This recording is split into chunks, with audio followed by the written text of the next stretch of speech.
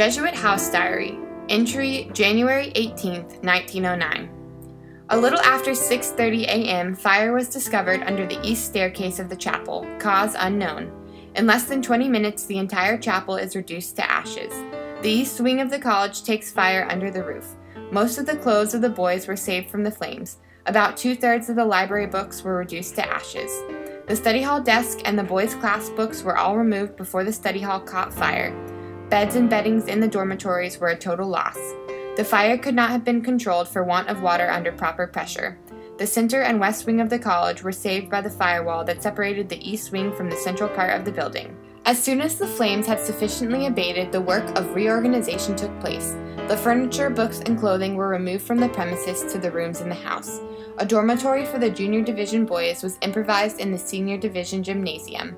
Beds, mattresses, blankets, and pillows were procured in town, and by night all were housed as comfortably as could be expected.